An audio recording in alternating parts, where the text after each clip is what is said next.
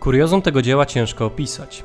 Gdy w 1943 roku zagłada osiągnęła swoje apogeum, piece krematoryjne nie przestawały być gorące, a na ulicach Warszawy polskie podziemie dokonywało brawurowych akcji dywersyjnych w odwecie za terror, łapanki i masowe egzekucje, niemieckie wydawnictwo o długiej tradycji przygotowało turystyczny przewodnik po okupowanej Polsce. Czym był Baedeker z Generalgouvernement, bo o nim mowa i co się w nim znajdowało?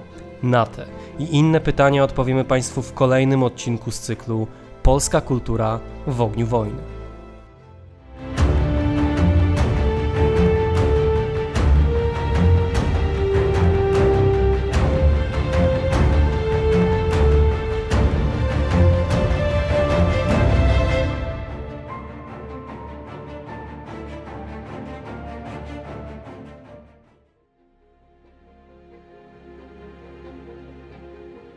Baedeker, zwyczajowa nazwa dla przewodników turystycznych, swoim rodowodem sięga pierwszej połowy XIX wieku. To właśnie wtedy, w 1827 roku, urodzony w Essen, Karl Baedeker założył wydawnictwo w Koblencji, a 5 lat później wydał pierwszy przewodnik pod tytułem Reinreise von Mainz bis Köln.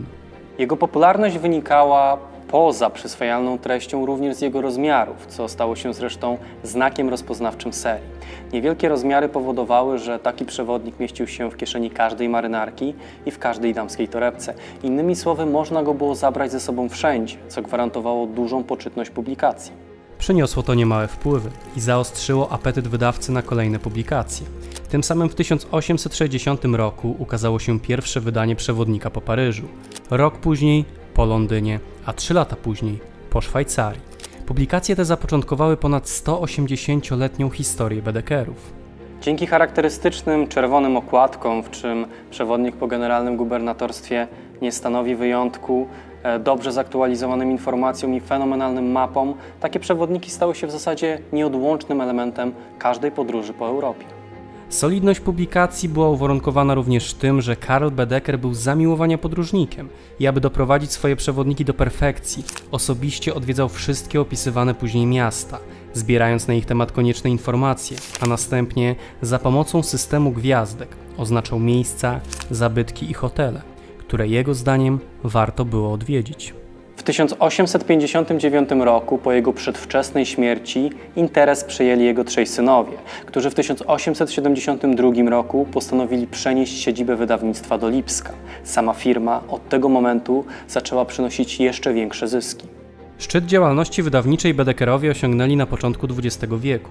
Do wybuchu I wojny światowej w 1914 roku opublikowali łącznie 78 tytułów. 29 w języku niemieckim, 27 w języku angielskim i 22 w języku francuskim. Okres międzywojenny nie przerwał rozwoju wydawnictwa.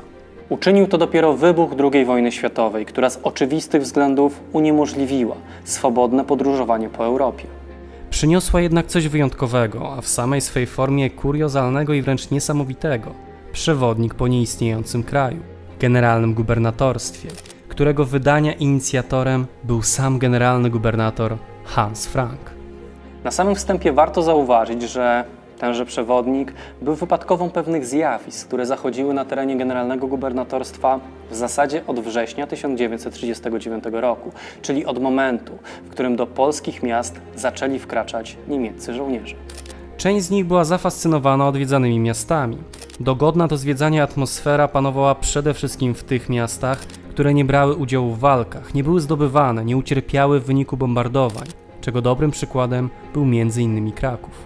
Koniec działań wojennych, powstanie cywilnej administracji pod postacią generalnego gubernatorstwa i ogólne uspokojenie sytuacji spowodowało, że pojawiły się pewne nastroje, które zmierzały do zinstytucjonalizowania zagadnienia turystyki na okupowanych ziemiach polskich.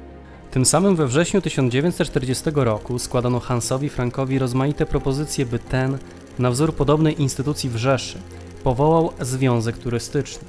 Początkowo Frank był nastawiony do tego pomysłu sceptycznie, jednakże w wyniku nacisków z Berlina ugiął się i 20 grudnia 1940 roku wydał rozporządzenie o utworzeniu związków turystycznych w generalnym gubernatorstwie. Naciski te były podyktowane faktem, że kurorty w Rzeszy Niemieckiej były po prostu przepełnione, przede wszystkim powracającymi z frontu żołnierzami. Jedyne remedium upatrywano więc w otwarciu tego typu miejsc w takich miejscowościach jak Krynica-Zdrój czy Zakopane, a w dalszej kolejności otwarcie turystyki na siedziby dystryktów i mniejsze miejscowości.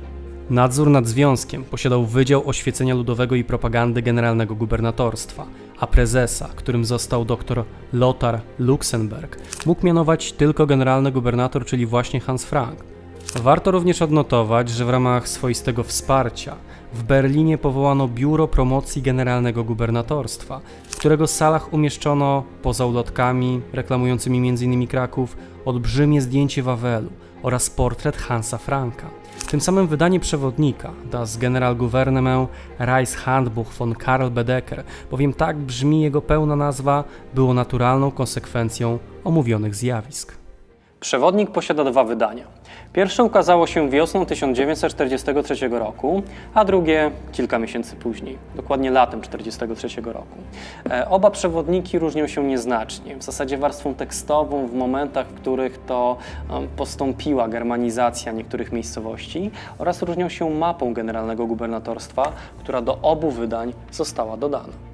Przewodnik został opracowany przez Oskara Steinheila, wieloletniego współpracownika wydawnictwa Karla Bedeckera. Jesienią 1942 roku na osobiste zaproszenie Hansa Franka odbył on długą podróż po generalnym gubernatorstwie w celu skompletowania potrzebnych informacji i materiałów. Sam przewodnik, mimo swoistego absurdu, który towarzyszył jego wydaniu, stanowi bardzo interesujące źródło do badań nad niemiecką okupacją. Abstrahując od szowinistycznego charakteru tej książki, warto zwrócić uwagę na solidność, z jaką przystąpiono do jej wydania. Objawia się ona nie tylko w ogólnym kształcie książki, stosunkowo obszernej, zamkniętej skórzaną, utwardzoną okładką, ale również jej interesującą, szczególnie z punktu widzenia źródła historycznego, zawartością. Teksty są bardzo szczegółowe.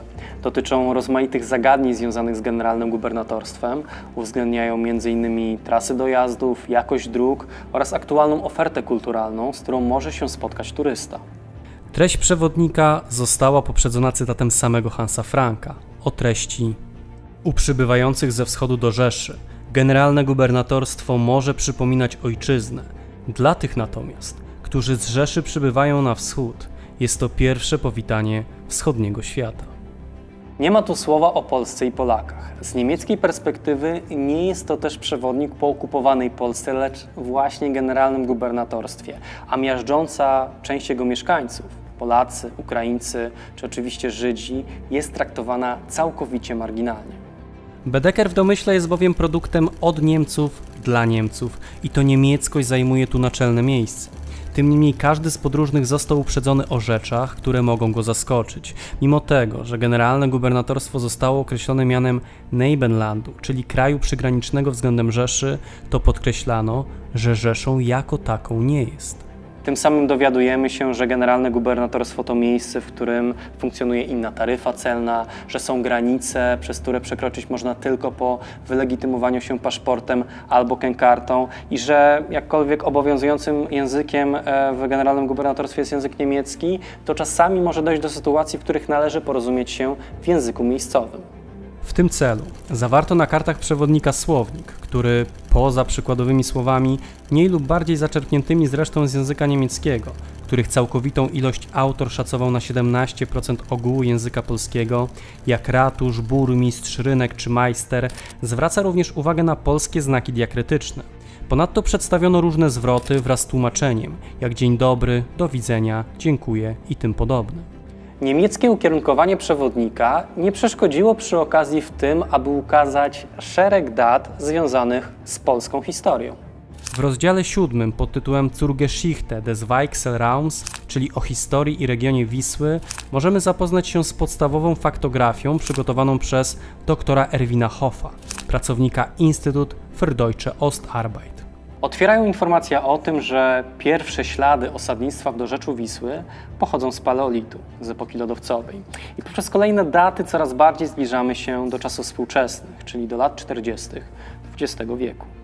W każdym z opisów uwzględniana jest oczywiście kulturotwórcza rola Germanów, których dominacja na tych terenach zostaje zachwiana między IV a VI wiekiem, kiedy na czysto niemieckie tereny w dorzeczach Wisły i Łaby docierają Słowianie, którzy przy decydującym udziale pozostających tutaj Niemców oczywiście kładą fundamenty pod pierwsze słowiańskie organizmy państwowe, w przypadku czego autor powołuje się na niesprecyzowane Die Bodenfunde, czyli zabytki archeologiczne.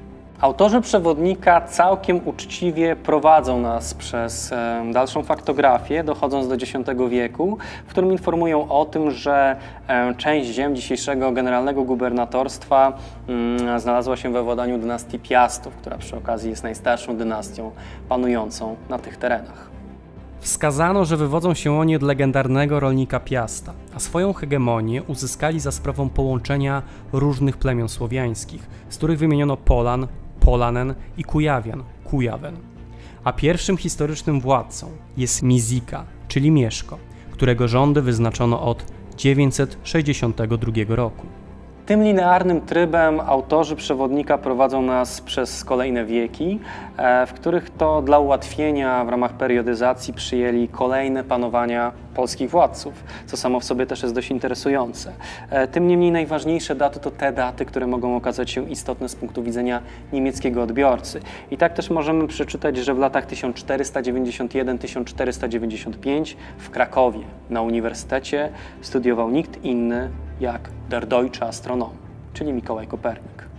Co interesujące, a wręcz zaskakujące, w przewodniku możemy odnaleźć informacje poświęcone bitwie pod Grunwaldem. Czytelnikowi przekazano następujące informacje. Przeciw przewadze polsko-litewskiej, pokonany liczebnie i niewspierany przez cesarstwo niemieckie, co akurat nie jest prawdą, zakon krzyżacki poniósł klęskę pod Tannenbergiem i na mocy pokoju toruńskiego w 1411 roku musiał zwrócić żmudź Litwie.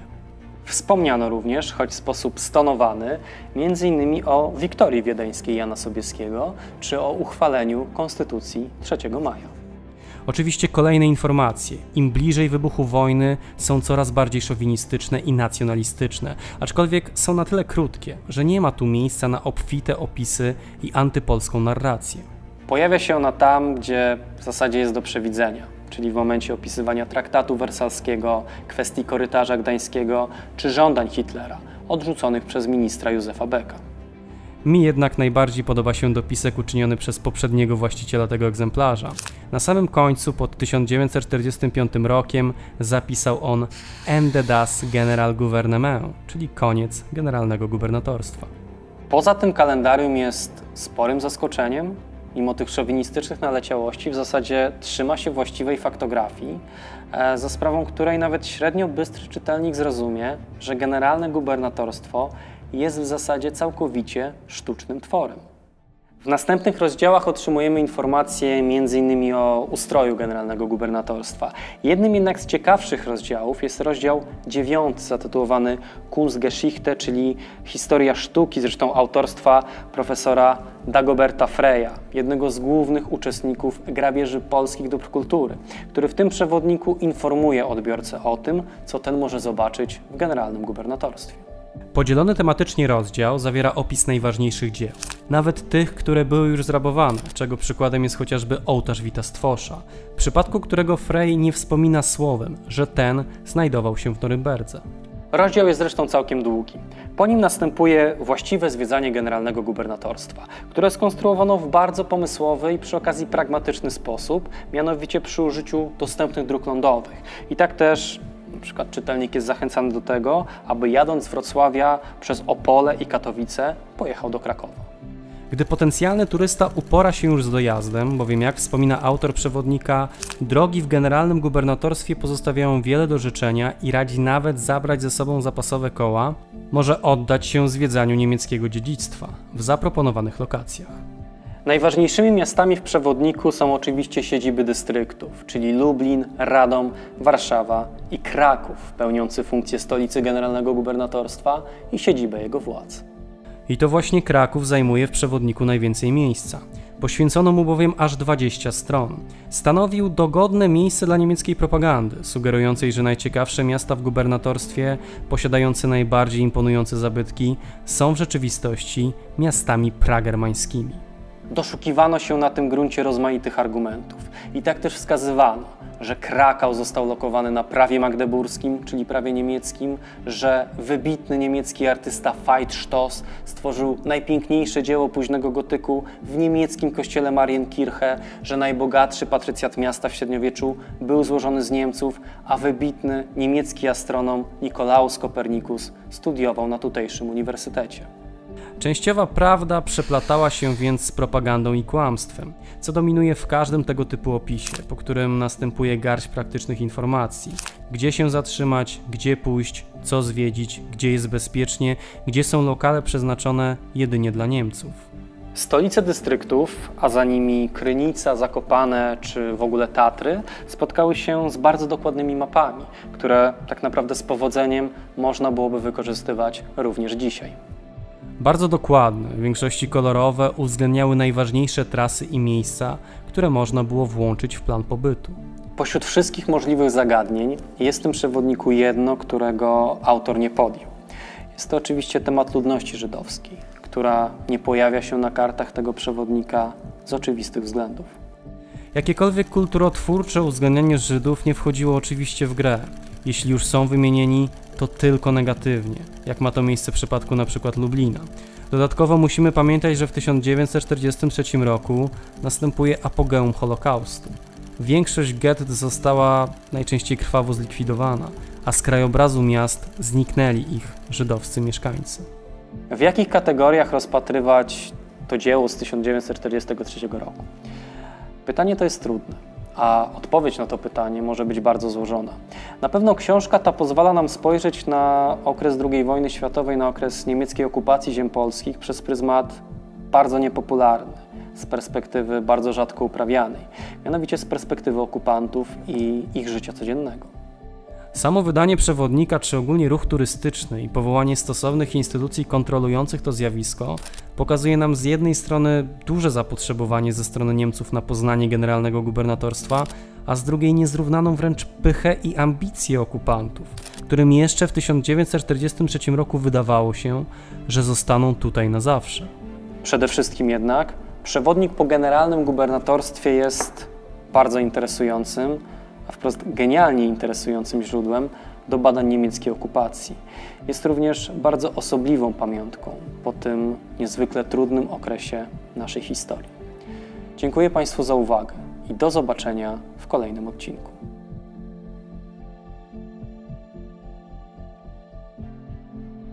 W dzisiejszym odcinku pragniemy serdecznie pozdrowić panie Justynę Stopińską i Annę Unruk-Cichoń, a ponadto panów Marcina Smajka, Piotra Luberę, Damiana Dziedzica, Adriana Martynowicza, Piotra Bulicę, Jana Strzeszka, Huberta Walasa i kanał Good Times Bad Times, Łukasza Derę, Huberta Kędziorka, Adriana Flora, Rudolfa Miczkę, Pawła Łabno, pana Toma Whiteley'ego oraz użytkownika Kryptograni. Ty również możesz mieć wpływ na tworzone przez nas materiały. Dołącz do nas już dziś na platformie Patronite. Zachęcamy do obserwowania naszych pozostałych mediów społecznościowych, na których znajdziecie wiele dodatkowych treści, ciekawostek, zapowiedzi odcinków i materiałów zza kulis.